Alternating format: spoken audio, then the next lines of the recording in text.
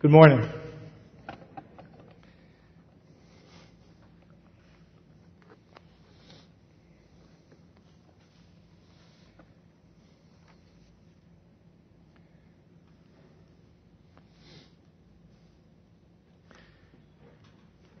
In his letter to the church at Thessalonica, Paul is dealing with panic.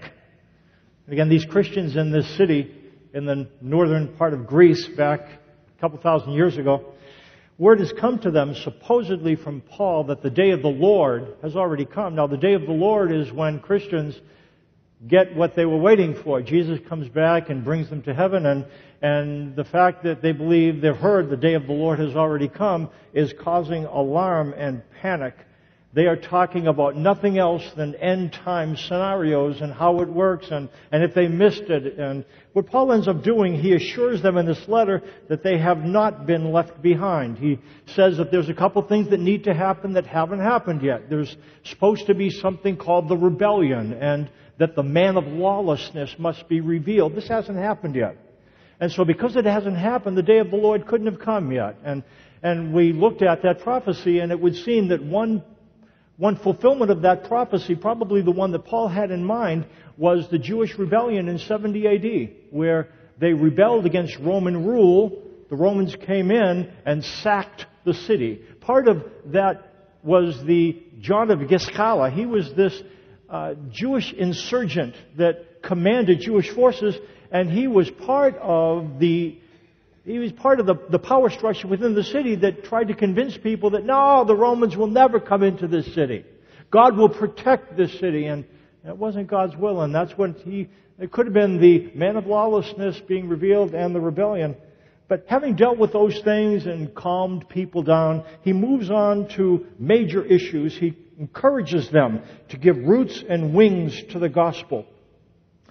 We talked about last week giving roots to the gospel. Talked about a couple of things that he would have us do is relative to the gospel, give it deep roots. A couple things in terms of giving the gospel deep roots, the Spirit's influence and the good news. And when we talk about what it is that God uses to create depth in our life, everything seems to focus on the Word of God and understanding what is the message that God is trying to communicate to us. But that's not where it stops. It's not supposed to be knowledge for knowledge's sake. It's not just digging deep roots. It's growing wide branches.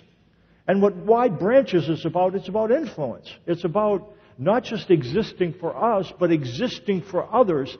And when the Bible talks about this, it talks about good deeds and good words. And so that is what Paul prays when he prays the gospel has roots, that it would enable people to dig deep roots into the Word and grow wide branches. But he doesn't stop there. We look biblically at what we need to do in order for these things to occur. A couple things. We remain in the Word. And if we remain in it, focusing on what is the message that God would have us consider. God removes. The word for removes is the word prunes. And if you think of a tree that you'd want to bear fruit, what you have to do is provide that tree with the type of environment that it could grow in. And then expertly take away branches and leaves and things that get in the way of production. And when that happens, then fruit is produced. Relative to responsibility, because we want to be clear about this, we remain. That's our job. Is to take God's Word seriously, try to focus on what He would have us focus on. And again, as you heard Denise talk about, relative to one thing that we have appreciated about Bessie, is her focus on God's commitments. And she did a lot of work, and her reason is so that our children could begin to remain in that message. Understanding the commitments God makes to them. Why would we do that? Because as they remain, God will remove those things, those thoughts and attitudes about God that get in the way of fruit production. That is what gets in the way. Are the things that we've taught about God that are not in line with what He is. As we stay in the Word, we end up hearing something. It challenges something we've learned. And we call it into question. I think that's what pruning looks like. And what ends up happening then, as it's a process, then God enables us to speak good words and do good deeds. Paul goes on in his letter. You've got a worship folder. There's a sheet in the middle. We're going to briefly look at a couple things. He touches on the whole issue of prayer. And he says, finally, this is what I want you to pray about. I like the skit. It drew attention to the fact that what are we supposed to pray about? I mean, what's God's will? And Paul identifies for us a couple things that God cares about. Let's look at the first one, 2 Thessalonians chapter 3, verse 1. Finally, brothers, pray for us, that the message of the Lord may spread rapidly and be honored, just as it was with you. Prays that the message would spread.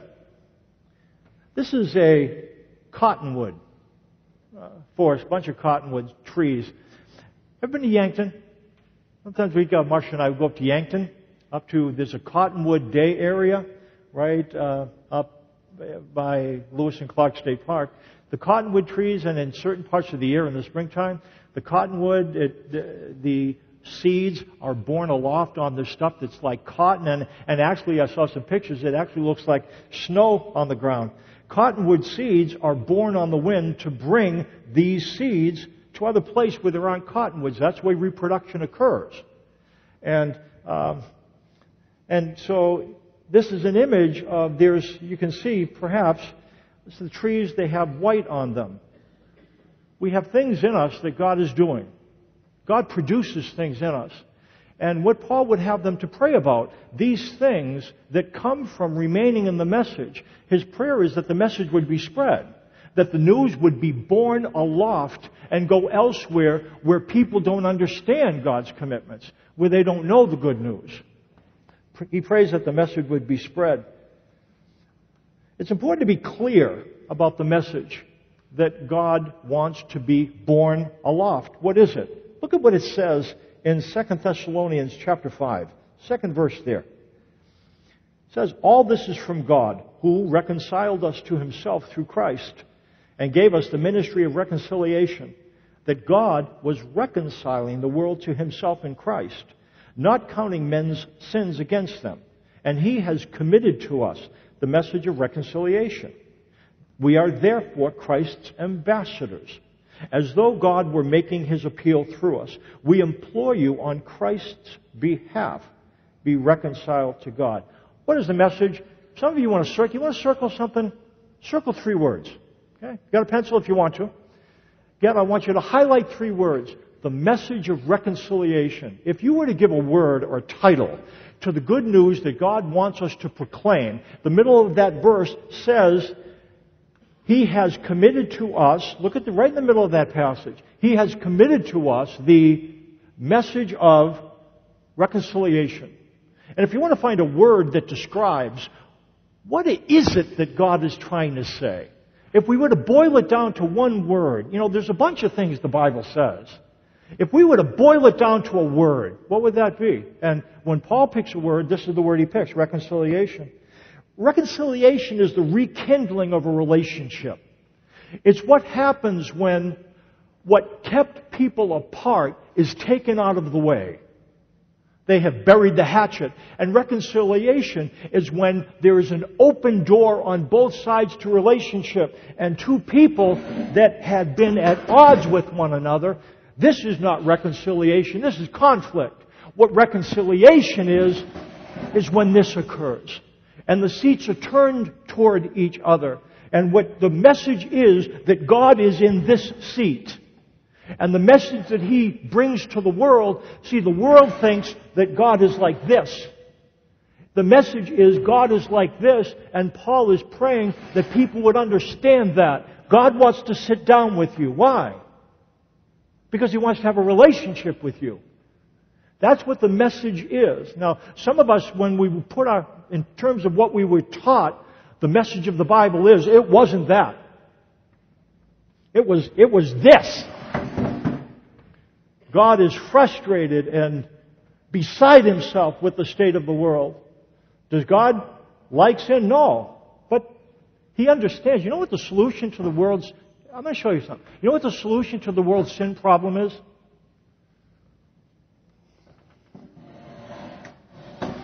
That is. That is. You know what people want? They want to be loved by somebody whose love never goes away. That's what you want. That's what I want. And that's the message. And if people got in touch with what God actually wanted, it would change them. That's why Paul prays that the message would be spread. So that people would understand what God's intentions are. The desires of reconciliation. This is, you know what this is like? The reason why I like this picture, when you go to the Day Area, when you go camping, some of you have been camping or will go camping. What does it feel like when you get out in the woods, you put up your tent, you take the comfortable chair out, maybe you built a fire, there's a cold drink, you turn off the cell phone. Not a lot of things, and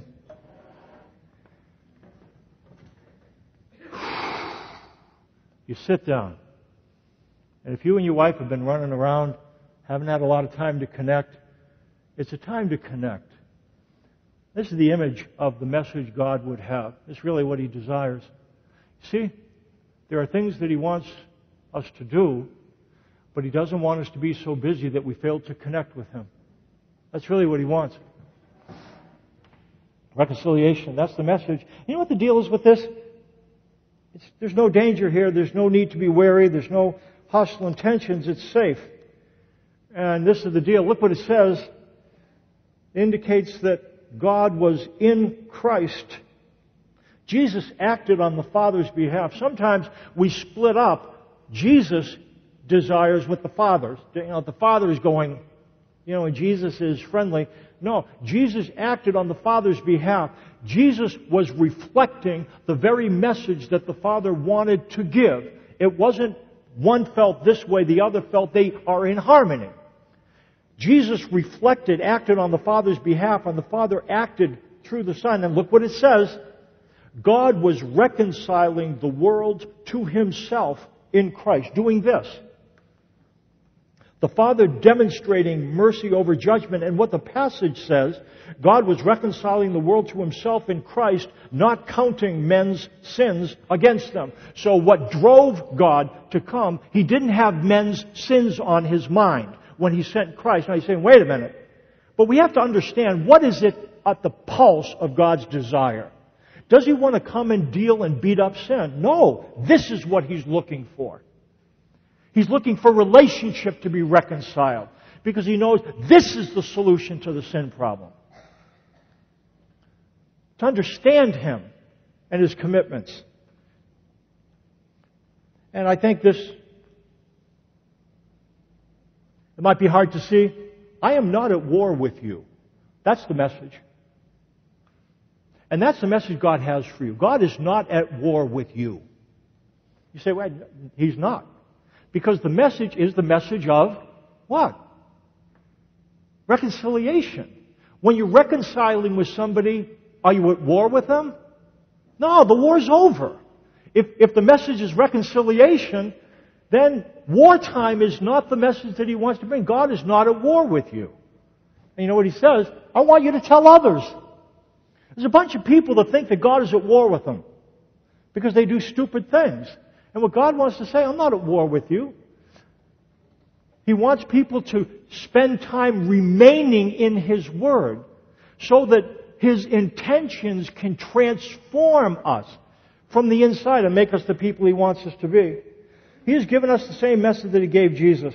When we speak on God's behalf, we are to represent God as open and inclusive. We are to represent a God who came in peace. I'll tell you what, now I understand that sin grieves God, but this is to represent God as being sick to death with an immoral world is to misrepresent Him.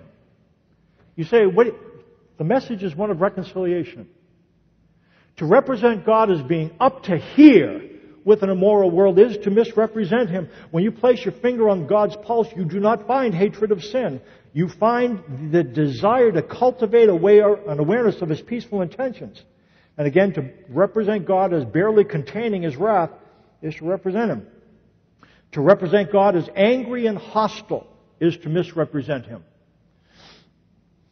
Don't pray for this message to be spread. The message of an angry, hostile God who is had. Don't pray for that message to be spread. It's already everywhere. You don't need to pray for that one to be spread. That's rampant. You can go to any one of a number of places and it's said loudly and clearly. This is the message that we need to pray to be spread. The message of reconciliation. The fruit that the message of anger bears is not the fruit of the Spirit. Pray for the message to be spread and pray for the messengers to be spared. Look what it says, 2 Thessalonians chapter 3, verse 2. And pray that we may be delivered from wicked and evil men, for not everyone has faith. Paul proclaimed the message to city after city, Thessalonica, Corinth, Philippi, place after place, Ephesus. And we find a pattern. If you look at the Acts of the Apostles and try to follow Paul, he did 3 missionary journeys. And what the Spirit told him in the beginning, you're going to go from city to city, and it's not going to be pretty, because people are not going to accept what you say. But still, he went from city to city. And this is what we find. He goes in, and because of his words and the miracles that prove that he is an authorized representative of the gospel, and at that time those miracles were helpful and needed, what you find that he convinces people of the truth. And then what you find is sacred leaders from primarily Jerusalem come and are able to turn the secular authorities against Paul. He's beaten and run out of town on a rail. And it happens city after city, comes in, appeals to people. A bunch of people say, that sounds like the truth. But then others, political figures, are able to stir the people up, and he ends up getting beat up and run out of town on a rail. But you know what ends up getting left behind? Seeds. Because the message was spread like the cottonwood seeds on the wind. Seeds planted in different places, and people can never really forget what he said. And those seeds spring up, and the people, well, I'm talking about people like you, that remain in the Word. The roots go down into it, and the branches start to spread. And good deeds and good words end up producing seeds, and well, you do that when you talk to somebody about what God is like, and you don't have to always share the whole message. It could be little things, good deeds, good words, being helpful, saying, yeah, I'll pray about that, and reflecting a God, God really cares about that. God matters to you. You matter to God. Those type of things were the things that were going on. You know what it seems like when you look at reproduction from a tree perspective? I don't think the tree experiences a lot of pain. It's not the tree that experiences the pain. I've got a bunch of maple trees. I experience the pain. They have those little whirlybird things. And, I try to put those things in the gutters. They haven't created, now I know it's the gutter helmets. Maybe those work. But my thing, you know what I tried? I tried one of those little sieve things that you put over the top of your gutters. And they're like, you know what they're like? They're like those little whirlybird beds. I don't know how they do it. It's like an army of them. They just stick in, and so they're all standing at attention. And then I looked up in the back of my garage, and Marcia said, Mike, I hate to say it, there's something growing in the gutter.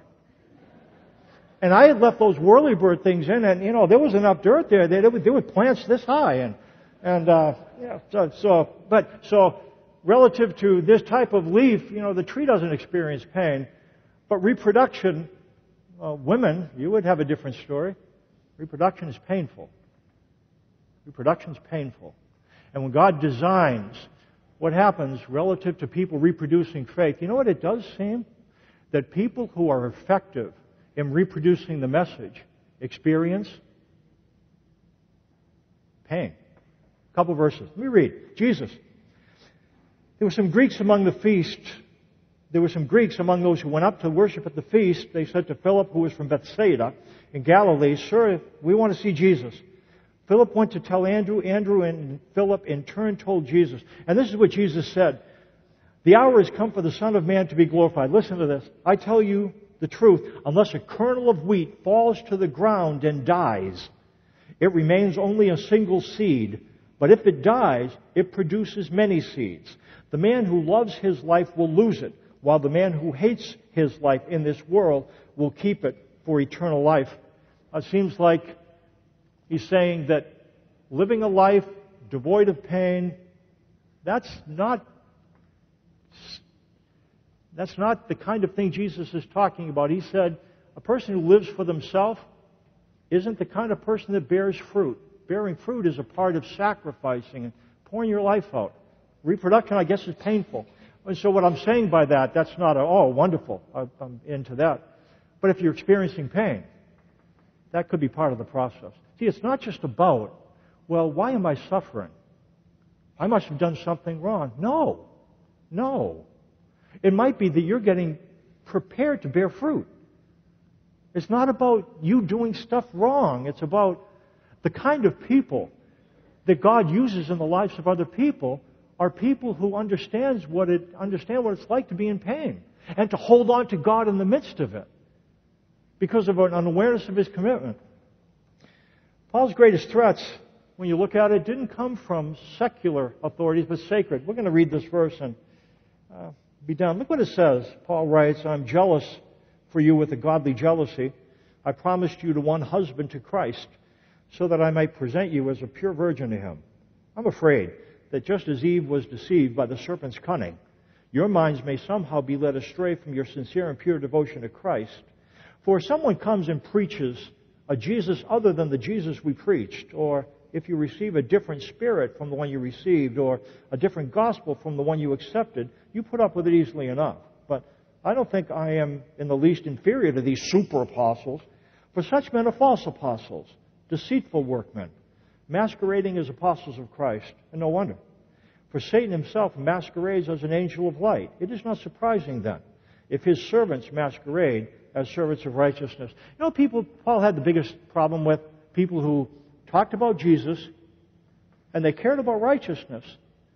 But strangely enough, it says they worked for Satan. See, you can talk about Jesus and describe Him as the Jesus who was like that. A Jesus who turns his back, is frustrated, and that's not the real Jesus. This is another Jesus. It's a Jesus who died, but it's not the true Jesus. And what Paul understood, the greatest problems he experienced were those whose Jesus looked like that. They have a different spirit, and there was a different gospel. It wasn't good news, it was something less than that. I'm going to ask the worship team to come forward. I'm going to read just an article from 40 Days with the Ten Commitments about dealing gentle. If asked to describe God's dealings with mankind, perhaps not the first word we would choose. A casual reading of the Bible, especially the Old Testament, reveals scenes we would not call gentle dealings. Forceful. Better word? A more realistic appraisal of God's dealing with mankind? Jesus thought so. From the days of John the Baptist until now, the Bible says, the kingdom of heaven has been forcefully advancing, and forceful men lay hold of it. Prior to His own coming to earth, Jesus described God's kingdom as forcefully advancing. According to Jesus, God historically revealed Himself through forceful men. He used John the Baptist as a case in point. John the Baptist's diet, locusts and wild honey, definitely not quiche. His clothing, a scratchy tunic made of camel's hair. His manner, forceful. He rebuked a king and ended up being beheaded for it. John the Baptist represented God's kingdom forcefully. Jesus Christ represented God's kingdom gently. Jesus said, no one knows the Son except the Father, and no one knows the Father except the Son, and those to whom the Son chooses to reveal Him. Jesus made a clear distinction between Himself and all who preceded Him as God's spokespersons, John the Baptist included. Jesus claimed to be God the Son. He claimed the exclusive rights to represent God the Father. As the Son of God, Jesus claimed to be the Word through whom God fully and finally reveals Himself to the world. Jesus did not describe Himself as forceful. Jesus' greatest critics, and I'll close with this, were those who stubbornly held on to the notion that God still dealt with people forcefully. They could not accept that Jesus was God no matter how many miracles He performed. Why? Because Jesus was gentle and their God was forceful. Jesus said, "Come to me, all you who are weary and burdened, and I will give you rest. Take my yoke upon you and learn from me, for I am gentle and humble in heart, and you will find rest for your souls. For my yoke is easy and my burden is light." He invites you to come to Him. Relax. He invites you to come to Him. Relax. Breathe. God deals gently with you.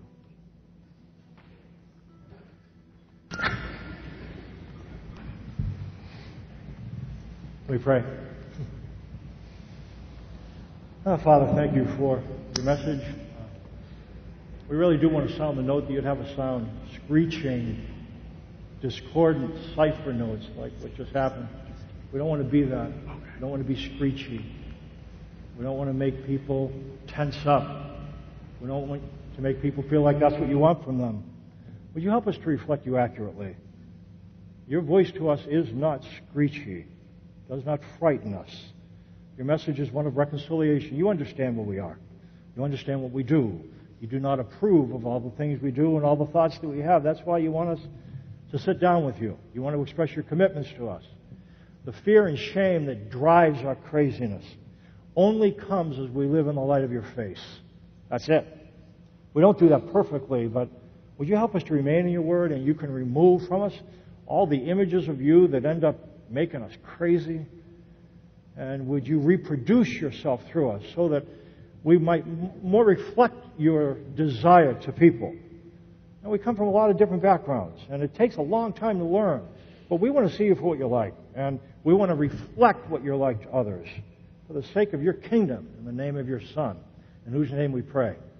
Amen.